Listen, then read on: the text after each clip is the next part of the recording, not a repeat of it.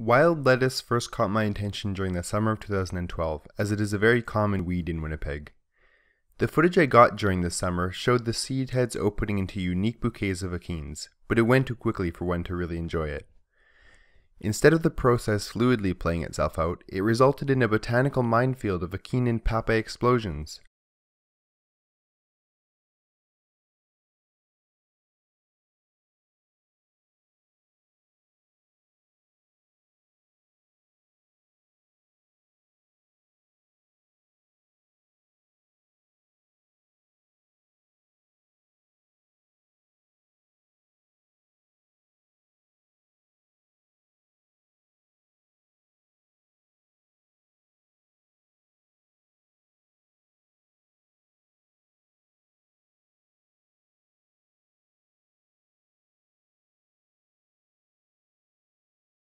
In an almost anticlimactic end to this marvelous ceremony, the bracts then slowly curl as they release their nurturing grasp on the achenes, which are now ready to fly away. What I love about the specimen is that it opens into such a sparsely populated seed head.